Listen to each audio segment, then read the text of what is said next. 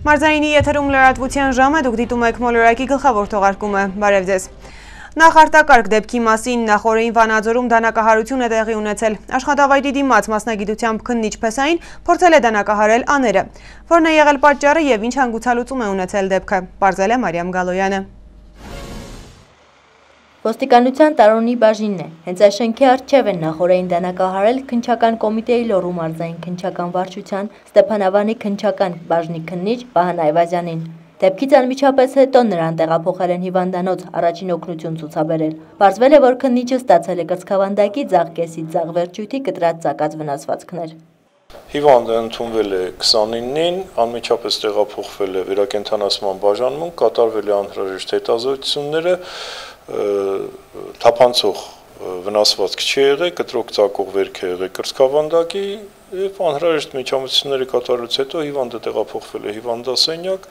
ներկայումս վիճակը կայուն է, կյանքին վտանգ չի սպառնում։ Նախնական տեղեկությունների համաձայն դեպքը կապ չունի քննչի մասնագիտական գործունեության հետ։ Լուրեր կան, որ Վահան Այվազյանին դանակահարել է աները Արայիկ Մուրադյանը, ով այժմ ձերբակալված է։ Քննչական կոմիտեն հայտարարություն է տարածել, որում ասված է. Լոռու մարզային քննչական վարչությունում հարուցվել է քրեական գործ, սպանության փորձ կատարելու դեպքի առթիվ, քրեական օրենսգրքի 34-104-րդ հոդվածի առաջին մասով։ Քննչական կոմիտեի նախագահի հանձնարարությամբ քրեական գործի նախաքննությունը շարունակվում է քննչական կոմիտեի հատկապես կարևոր գործերի քննության գլխավոր վարչությունում։ Մինչ ոստիկանությունը կպարզի քննիչին դանակահարելու դրդապատճառները, դեպքի վայրում սովորական իրավիճակ է։ Մաքրվել են արյան հետքերը, հարցերին էլ չեն պատասխանում։ Անձնական խնդիր է, ասում են։ Դեպքի վայրում ավարտվել են նաև ձեռնարկված անհետաձգելի քննչական եւ դատավարական այլ գործողություններ, հարցաքննվել է դանակահարություն իրականացնելու մեջ կասկածվողը։ Քննչական կոմիտեն նոր մանրամասներ կհրապարակի ավելի ուշ։ Մարիամ Գալոյան, Արենավակյան, Մոլորակ։ Գիտելիքի օրվան ընթառաջ քառորյա պատերազմի հերոս Գևորգ Գևորգյանի քրոջը Միլենա Գևորգյանին մարզի ղեկավարի անունից այցելել ու նոր ուսումնական տարվա կապակցությամբ նվերներ է հանձնել մարզպետարանի ընտանիքի, կանանց եւ երեխաների իրավունքների բաժնի ղեկավարը։ Աքորի այցի մանրամասների մասին Անահիտ Կարապետյանի ռեպորտաժում։ Ապրիլյան պատերազմի հերոս Գևորգ Գևորգյանի ընտանիքն է։ Անցած տարի Լոռու մարզպետի հետ հանդիպման ժամանակ Միլենան Գևորգի փոքրիկ քույրը մի խնդրանք ուներ՝ իրեն դպրոց ուղեկցեր մարզի ղեկավարը։ Միլենայի ցանկությունն իրականացավ։ Մարզպետի ուղեկցությամբ աղջիկն առաջին անգամ ոտք դրեց դպրոց, իսկ Արթուր Նալբանդյանը խոստացավ մշտապես լինել Գևորգյանների ու արդեն իսկ իր փոքրիկ բարեկամ Միլենայի հետ ու խոստման համաձայն մշտապես հետաքրքրվել նրա առաջադիմությամբ։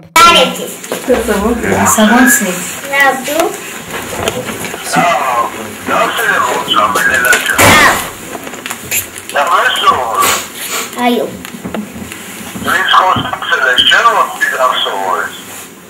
Հա։ Շուտով դարձյալ սեպտեմբերի 1-ն է ու Միլենան կսովորի արդեն երկրորդ դասարանում, խոստումն էլ ուժի մեջ է, լավ է սովորել առաջին դասարանը, առաջադեմ աղջիկը խոստանում է, որ երկրորդ դասարանում եւս առաջադիմությամբ է աչքի ընկնելու։ Խոստանում եմ, որ լավ եմ սովորել։ Արթուր Նալբանդյանը սեպտեմբերի 1-ին ընթառաջ անակնկալ նվերներ էր փոխանցել Միլենային ու Գևորգյանների ընտանիքում մեծացող 5 երեխաների համար։ Անակնկալից ուրախացած փոքրիկները Միլենայի հետ միասին ժպտում են, ծիծաղում, իսկ խելացի ու խոստումնապաշտ Միլենան դարձյալ չի մոռանում մարզի ղեկավարին տված իր խոստման մասին։ Լավ է սովորելու, ինչպես ինքն է ասում, որ խելացի աղջիկ մեծանա։ Ես ուրախացել եմ, որ ինքը ինձ համար նվերներ է ուղարկել։ Ինչպես Միլենան, այնպես էլ շատ դպրոցականներ հաշվել ժամեր անց ոտք կդնեն իրենց կրթօջախները, իսկ մարզային իշխանությունը մարզպետի ղեկավարությամբ հատուկ հետևողականությամբ է դիտարկում անապահով ընտանիքների երեխաներին, որպեսզի սոցիալական տարբեր պատճառները չլինեն խթան երեխաների պարտուսից դուրս մնալու համար, վստահեցնում է բաժնի պետը։ Խնդիրը չէր վերաբերվում մենակ Միլենայի ցանկությանը, մարզպետը բոլոր համայնքի ղեկավարներին եւ դպրոցի տնօրեններին անմիջական, ասենց ասեմ, հանձնարարականի տեսքով տրվեց, որ մեր մարզում չի լինելու երեխա, որը որ սեպտեմբերի 1-ին դպրոց չգնա սոցիալական կենցաղային ինչ-որ ֆոնից ելնելով, ամոթ կրնի որևէ համայնքի ղեկավարի, որ նրա համայնքից որևէ երեխա, չգիտեմ, կոշիկի, գրենական պիտույքի ինչ-որ բանի պատճառով չգնա, ու ես համոզված եմ, հուսով եմ, որ սեպտեմբերի 1-ին համենայն դեպս մենք չենք ունենալու երեխա, որը կենցաղային ֆոնի վրա դպրոց չի հաճախելու, ու ամեն ինչ ներդրվելու է մեր ուժերը, համայնքի ուժերը, որպեսզի երեխաները հաճախեն դպրոց։ Այսպիսով անակնկալը մատուցված է Միլենա Գևորգյանն ուրախացած իրեն հասցեագրված նվերներից ոգևորությամբ ուսումնասիրում է ու առանձնացնում ամենապայծառն ու գունառատը, որպեսզի այդպես էլ անցնի ուսումնական ողջ տարին։ Հերոսի քույրը չի մոռանում նաև շնորհակալություն փոխանցել իր ավագընկեր բարեկամին ու ասել, որ չի մոռացել լավ սովորելու մասին։ Մասնաճին փոխանցել եք, որ շատ շնորհակալություն։ Անետ Կապետյան, Արեն Ավագյան, Մոլորակ, Աքորի։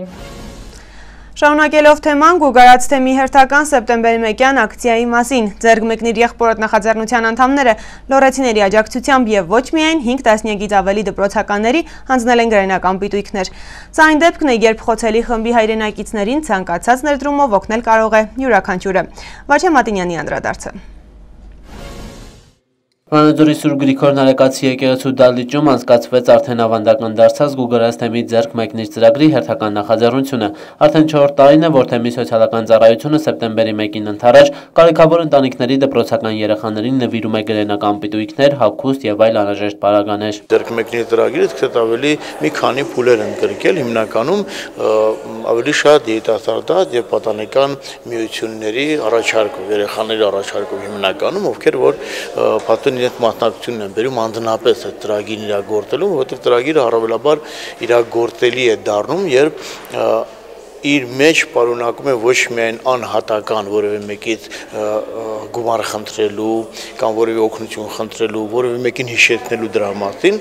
այլ առավելաբար քաղաքի բնակչությանը մասնակից դարձնելու այդ ծրագիրը։ Նախաձեռնությունն իրականություն դարձավ թեմի կամավորների եւ վանաձորցիների ջանքերով գրենական պիտույքներ, պայուսակներ եւ հագուստ։ Սա մի շատ հետաքրքիր առաքելություն էր այդպես եւ իրապես մեր երեխեքը սիրով կանգնեցին եւ հասցրեցին մի կարգավիճակի, որ կդառնա մշակույթ վերջապես։ Կարծում եմ, որ այդ մշակույթը, որ շատ խորապես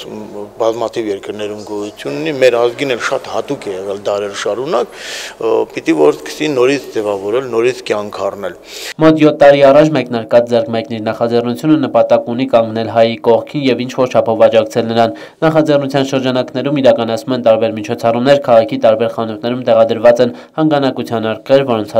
որոնց հասույթը ուղղվում է ծրագրի իրագործմանը։ Յուրաքանչյուրն կարող են դա անել։ Եթե ինչ-որ մեկը դա անում է տատուկ, Աստված հատուցում է տատուկ իսկապես, եթե կուզենան անել ծրագրերի մասնակցելով, դա նույնպես տարբերակ է, այնպես որ մեր հորդորն է նախ սրանով իսկապես հասանելի դառնալ յուրաքանչյուր ընտանիքի, ով ինչքան կարող է։ Եվ ոչ թե հիմնական հորդորն է եկեք մասնակցեք եւ այլն։ Տեսար, իմացար, ուրեմն ապրեցրու այդ հային, որ քո կողքին ապրի, զորանա եւ շենանա քո շրջապատը։ Կարծում եմ, որ մեծ սպազան իզուր չէ, որ տարվա սկզբին հայտարար է այդ ամբողջը ապրեցնել հային, որ ապրի Հայաստանը, որովհետեւ մեզ հիմա շատ անհրաժեշտ է այդ փոքրիկ ծրագրերով, բայց զորացնող, ուրեմն եւ շունչ տվող ծրագրեր ունենալ մեր շրջապատում հանուն Աստծո։ Սեպտեմբերից գուգարած թեմի սոցիալական կենտրոնում կսկսվեն նաեւ դասընթացներ, որի ընթացքում երեխաներին կօգնեն պատրաստել իրենց դասերը։ Կգործի նաեւ համակարգչային խմբակ, որտեղ կսովորեցնեն ծրագրավորում, կգործեն նաեւ մշակութային տարբեր խմբակներ։ Վաչե Մատինյան, Գորղարաքեշյան, Մոլորակ։ Ինչպես անցավ ամառը եւ ինչ ակնկալել աշնան ամիսներին, մշակութային անցած եւ սպասվող իրադարձությունների մասին հաջորդիվ։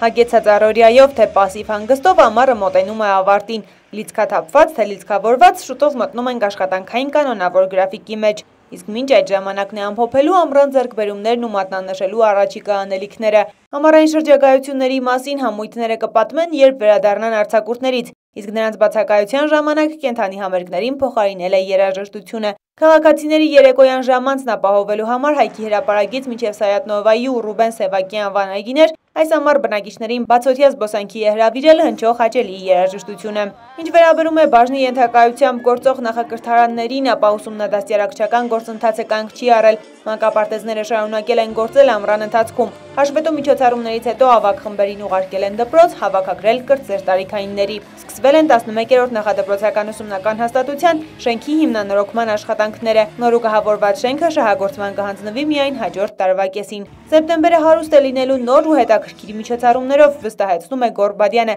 հատկապես քանի որ բաժնին են հանձնվել երիտասարդության հարցերով զբաղվելու լիազորությունները, անելիքները կրկնապատկվել են, ջանքերը եւս։ Սեպտեմբեր ամիսը մեզ մոտ կսկսվի Անատոլ Ավետյանի 65-ամյակին նվիրված ցուցահանդեսով, պատկերասրահում կազմակերպվում արդեն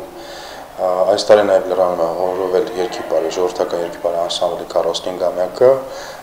Վանաձորի կամերային երգչախմբի 25-ամյակը, տիկնիկային թատրոնի 25-ամյակը եւ այդ բոլոր միջոցառումների արդեն ծրագրերը քննարկվում են, կլինեն շատ գեղեցիկ միջոցառումներ, կանցկացվեն ոչ միայն հենց այդ օրը, այլ նախօրեն նաև կլինեն համերգներ։ Համերգներ, ցուցահանդեսներ, թատերական ներկայացումներ, հոբելյանական միջոցառումներ։ Մի խոսքով, թե ժաժուն է սպասվում։ Փակագծերը չբացելով բաժնի պետը տեսախցիկից այն կողմ ակնարկում է սպասվող ռոքֆեստի, ժամանակակից կամ ջազի երաժշտության փառատոնի ու երիտասարդական մաստեր կլասների գաղափարների, այսպես ասած, եփման մասին։ Մենք էլ իրադարձություններից առաջ չընկնելով նշում ենք միայն այն, որ Վանաձորի տոնն այս տարի ամենայն հավանականությամբ կլինի հոկտեմբերի 7-ին։ Կրկին անակնկալներով ու հյուրերով լի, սպասվում է տոն, որ վանաձորցիները լիարժեք կնշեն ու կուրախանան։ Հերմինե Յավրյան, Արեն Ավագյան, Մոլորակ։ Այս թողարկման համար նախատեսել էինք այսքանը։ Հաջորդիվ ծանոթացեք նաև եղանակային կանխատեսումներին Անի Անդրեասյանի մեկնաբանությամբ։ Իսկ ես ձեզ հրաժեշտ եմ տալիս։ Ցտեսություն եւ ամենայն բարիք։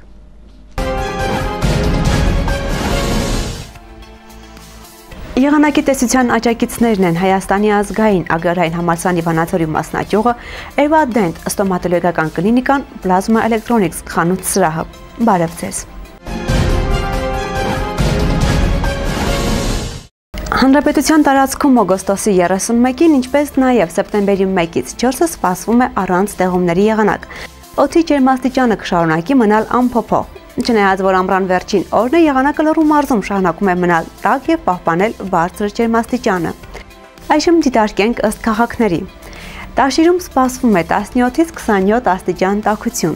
Անպամած առավոտին կհաջորդի արևային կեսօրն ու երեկոն։ Ալավերդիում կանխատեսվում է գիշերը 20, ցերեկը 31 աստիճան տաքություն։ Միայն առավոտյան կդիտվի թեթև անպամածություն։ Սպիտակում ջերմաստիճանը կլինի 18-ից մինչև 32 աստիճան։ Այստեղ նույնպես սպասվում է թեթև անպամածություն միայն առավոտյան։ Ստեփանավանում կդիտվի գիշերը 18, ցերեկը 28 աստիճան տաքություն։ Վաղ առավոտյան անպամածությունից հետո կբացվի պայծառ արևային օր։ Վանաձորում կշարունակի պահպանվել մարզում ամենաբարձր ջերմաստիճանը, սպասվում է 21-ից մինչև 34 աստիճան տաքություն եւ առանց տեղումների արևային օր։ Մայրաքաղաքում օգոստոսի 31-ին կդիտվի գիշերը 18, ցերեկը 37 աստիճան տաքություն։ Այստեղ նույնպես ամռան վերջին օրը կլինի արևային եւ տաք։ Իսկ այժմ տեսնենք ինչպիսին է սեպտեմբեր ամսվա բնութագիրը մեր հանրապետության համար եւ ինչպիսի սեպտեմբեր է սպասվում մեզ այս տարի։ Տաք շրջաններում սեպտեմբերին դեռևս կշարունակվում է եղանակային պայմանների ամառային ռեժիմը, իսկ լեռնային շրջաններում սկսվում է աշունը։ Սեպտեմբերին օդի միջին ամսական ջերմաստիճանը հանրապետության տարածքի համար 13 աստիճան Ցելսիուսն է։ Բացարձակ առավելագույն ջերմաստիճանն Արարատյան դաշտում եւ հարավ-արևելքում դեռևս կարող է հասնել 35-40 աստիճանի։ Օդում առաջին սրտահարությունը մեծ մասամբ դիտվում է լեռնային շրջաններում սեպտեմբերի վերջին, սակայն առանձին տարիներին այն կարող է դիտվել նույնիսկ ամսվա առաջին կեսին։ Լոռու մարզի համար հայ հիդրոմետ կայանը կանխատեսում է 14-ից 16 աստիճան տաքություն, օդի ամսական միջին ջերմաստիճան, որը 1-ից 2 աստիճանով բարձր է բազմամյա միջին արժեքից։ Առանձին օրեր հնարավոր է օդի ջերմաստիճանի բարձրացում ցերեկը մինչև 28, նույնիսկ 31 աստիճանի։ Երրորդ տասնօրյակում օդի ջերմաստիճանը կնվազի, գիշերը հասնելով 2-ից մինչև 6 աստիճանի։ Ամսական տեղումների քանակը ենթադրվում է նորմային մոտ։ Երևան քաղաքում օդի ամսական միջին ջերմաստիճանը սպասվում է 21-ից մինչև 23 աստիճան Ցելսիուս, որը 1-ից 2 աստիճանով բարձր է բազմամյա միջին արժեքից։ Առանձին օրեր հնարավոր է օդի ջերմաստիճանի բարձրացում ցերեկը մինչև 37, նույնիսկ 39 աստիճան։ Երրորդ տասնօրյակում օդի ջերմաստիճանի նվազում, գիշերը մինչև 8-10 աստիճան։ Ջերմ եւ թավշյա սեպտեմբեր մեզ բոլորիս։ Ցտեսություն։